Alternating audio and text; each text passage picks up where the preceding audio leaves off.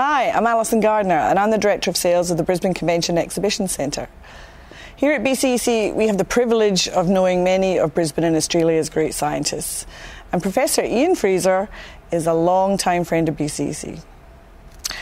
Ian is a clinical scientist and he's globally known as the co-inventor of the first cancer vaccine, which is for cervical cancer. Professor Ian Frazer, welcome. Well, thank you for having me along, Alison. It's great to see you. So Ian, multiple vaccines now seem to be absolutely on the brink of release. How do you see the state of play currently? Look, it's really exciting at the moment, Alison. We have 3 vaccines that have reported effective ability to protect against getting COVID-19 disease. And all 3 of them are about 90% effective, which is much better than we could have hoped for.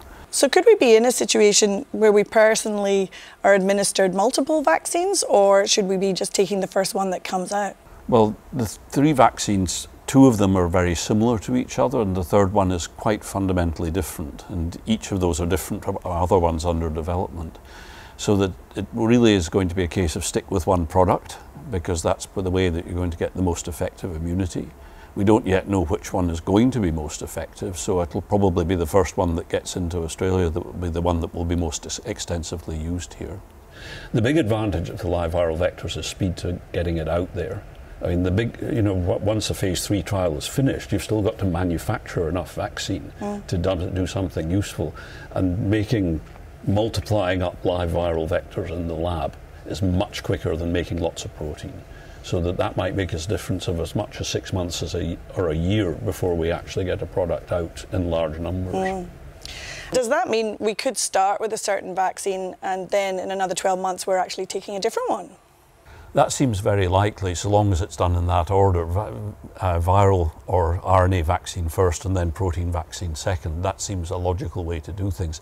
The other way around probably wouldn't be quite so good, and particularly the adenovirus-based vaccine has a problem already in that you have to give a half dose for the first shot to get full efficacy, because the second dose of the vaccine will kill off the first dose of the vaccine if a full dose of vaccine is given at that time, and the vaccine then turns out to be less effective. Back to this issue of people talk about eradication versus control. Is eradication even remotely possible without a vaccine? I don't know if it's even possible with a vaccine, to be realistic, because it's an upper respiratory tract infection when it starts, and we have not yet managed to stop ourselves getting the common cold and flu, both of which are upper respiratory tract infections where we've tried to get vaccines.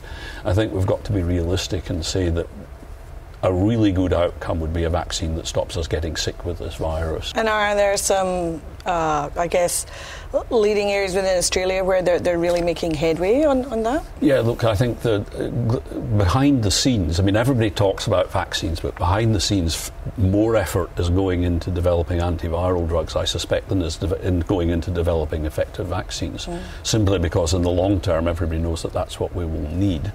And it's a slow process, because basically you have to understand more about the basis of how the virus works as a virus, and then come up with a drug which will block that but not do any damage to the person that's infected with the virus. Will you yourself be returning to conferences in Australia in the next year? Yes, I hope so. I mean, if there are conferences running, we'll go. I would certainly feel quite comfortable going to them. And I don't see that there's any reason not to. Obviously, all conferences, as with all activities that involve lots of people, have a COVID-safe plan in place. And I think that's going to be the solution to making it safe for people to go to conferences again. And I'm looking forward to the opportunity of actually interact with my colleagues in a way other than by Zoom. Ian, thank you very much. Really appreciate the time you've taken with us today, and look forward to seeing you in the building again soon. Well, thank you, Alison. It's been a pleasure.